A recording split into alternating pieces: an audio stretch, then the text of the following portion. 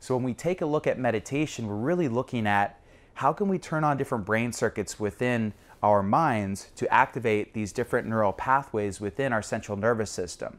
Hey everybody, welcome to Techforpsych, where we combine the latest in neurotechnology with ancient wisdom to supercharge your brain.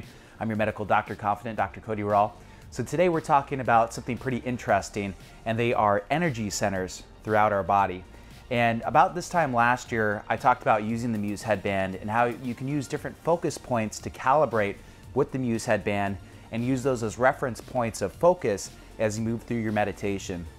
As I've learned more, as I've looked more into meditation, as I've learned more about neurofeedback, it's becoming very obvious and apparent that using these different focus points throughout the body is an excellent roadmap to being able to meditate using the Muse software or do neurofeedback, classical neurofeedback with MindLift software. So what's going on here? We're talking about the autonomic nervous system, okay? The autonomic nervous system is the subconscious part of our minds. There's all these anatomical, physiological things that are going on in our bodies throughout the day that we don't even pay attention to. That could be like digestion, our immune function, it could be circadian rhythms, all these different autonomic systems going on that we have no conscious control over most of the time. One of those things is breath. And when you think of breath, your breath is just normally going in and out as you go throughout your day. But you actually can influence your breath consciously, and that's why they always talk about the breath is one of the only routes into the autonomic nervous system when it applies to yoga, when it applies to meditation. So consciously affecting your breath by pulling into your diaphragm or expanding your chest, these different movements under conscious control pull air into your lungs. And these have all types of interesting effects on the autonomic nervous system.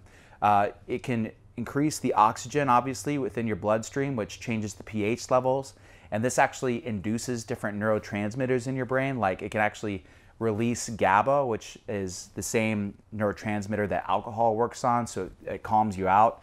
So, you know, a lot of coping mechanisms for people that suffer from anxiety involve deep breathing. And that's because you can consciously affect your autonomic nervous system, which is causing that fight or flight response to cause you to have anxiety, and control that through breathing. So what I'm talking about is using these different focus points to actually control your autonomic nervous system. Dave Asprey of Bulletproof Coffee often talks about, you know, we always talk about using our minds to control our bodies, meaning that, you know, we can control anxiety in a top-down approach using breathing techniques and meditation, but it also goes the other way, meaning that our body affects our minds, meaning that our microbiome, our diet, our exercise, these things all very dramatically affect our moods. And when you think of meditation, if you're not grounding yourself early in the day as a preventative technique, you can become scattered and become overwhelmed and very anxious during the day. So having a regular meditative practice in the morning can be very important for maintaining the stability of your mind. And I think that really is coming from these influences on the autonomic nervous system. For example, the adrenal glands on top of our kidneys release cortisol, epinephrine. These are all stress hormones that are within our bodies.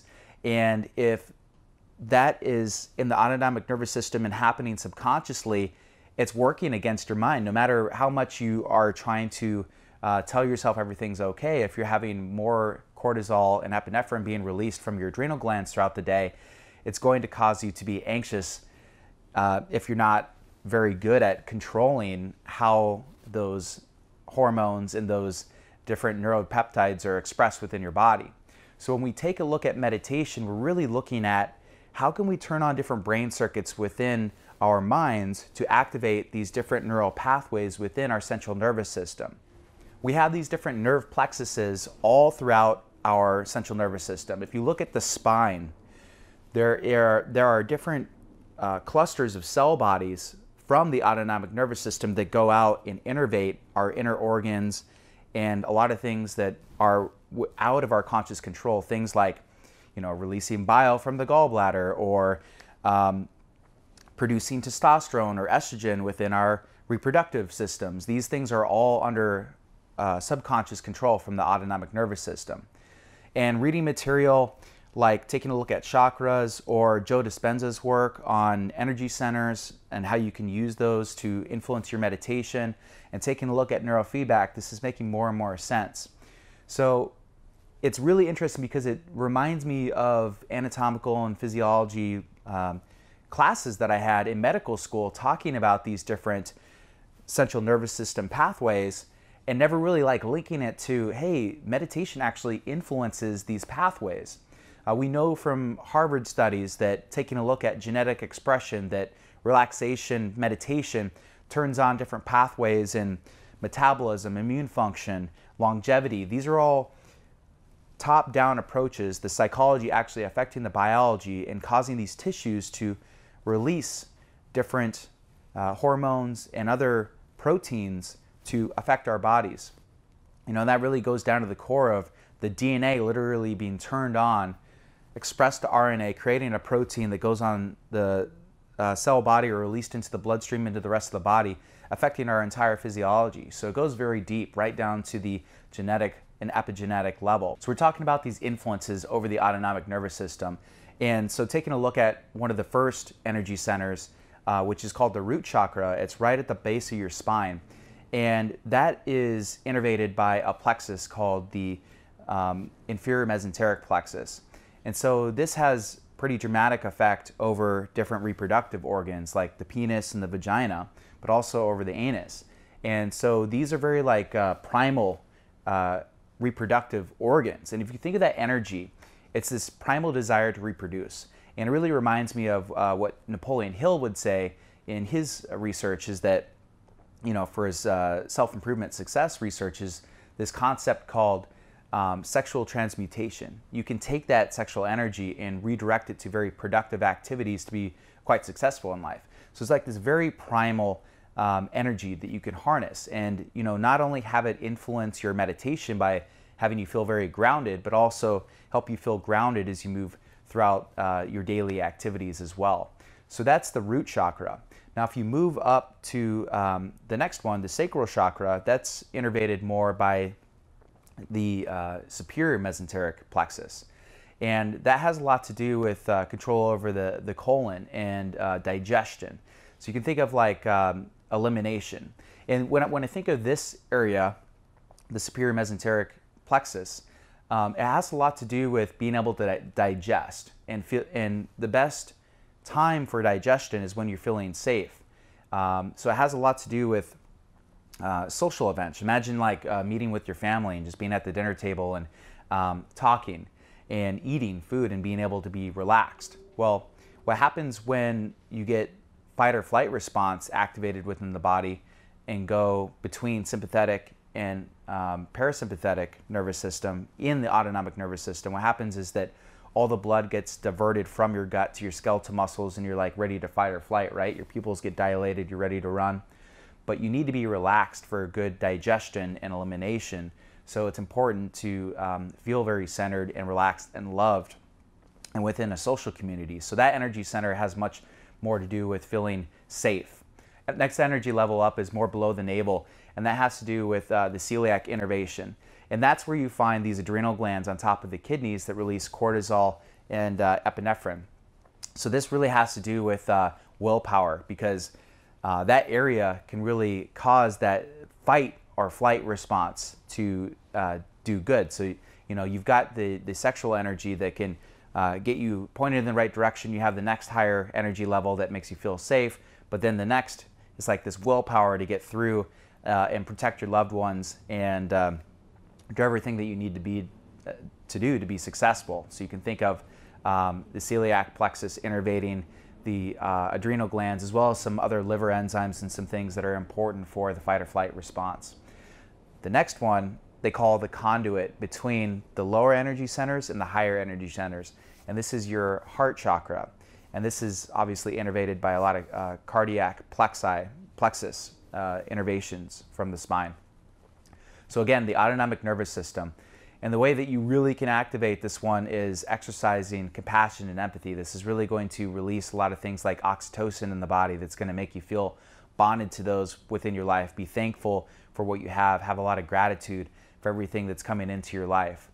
So you can feel very grounded from the lower 3 energy centers, but really like bring a lot of flavor and energy into your life through the heart chakra. And I really recommend to my meditation and neuromeditation clients to really exercise that use of that energy center to bring a very pleasurable experience to meditation in general. Up from there, they call this the throat chakra. And within there, you have your thyroid gland and your parathyroid glands. And the thyroid gland is really like the body's thermostat for maintaining temperature and metabolism. And the parathyroid glands control calcium levels within the blood. I find the description of this one a little bit more removed, because they talk about if you've got this energy center up, you can speak your heart, meaning that if your heart is in the right place, this actually opens up your ability to speak truth and feel uninhibited. But obviously it's got hormones that are affecting your overall energy levels through the thyroid hormones and metabolism. So I don't know, maybe when people feel like they are healthy from having a healthy thyroid, they're able to speak their mind better. Up from there, a lot of meditation practitioners talk about the pineal gland, and this is a weird one because it expresses serotonin and melatonin, and these are very powerful neurotransmitters that can affect sleep and circadian rhythm. And I'm gonna have to come out with more material on that because there's a whole can of worms to open up when it comes to pineal gland. So moving forward from there, you've got your brow chakra. And this is a really interesting anatomical area because in there you have the hypothalamus and the pituitary gland. And I remember learning all about this in medical school. The pituitary gland has a dramatic effect over the rest of the hormones. They release the precursors to sexual reproduction hormones. There's something called the HPA axis, the hypothalamus pituitary adrenal gland axis. So it really has a lot of control over cortisol as well as maintaining blood pressure. And the ancient texts talk about having this energy center open up for feeling like everything else is running efficiently and feeling like you are engaged and present because everything else is healthy and synchronized. So that area can be very important for focus and synchronization of everything, all the rest of the systems. And then moving up from the brow chakra, you've got the crown chakra. And this one actually has no anatomical correlation because they talk about it being a focus point above your head. And this is supposed to be where you can tap into to get divine inspiration and information from the universe. And in my opinion, even though this doesn't have a strict anatomical correlation, your actual experience of that point in your, like directing your reticular activation system is doing something and it's turning on different brain circuits. So there's definitely anatomical and physiological correlations to redirecting your attention to that area. And whether or not you're getting information from the universe, I can't say for sure. But what I really wanted to deliver in this video is that there are actual anatomical correlations to these focus points, and that we know from more and more scientific studies that you can affect the autonomic nervous system through attention and different meditative techniques to influence your overall feeling within your body. And this can enhance your meditative techniques and how you feel during the day. In the next video, I'm going to talk about how you can actually incorporate using these different focus points into neurofeedback practices to really enrich your experience in those practices. So thanks so much. Click that next video right here when it's up, and I'll talk to you again in the next video.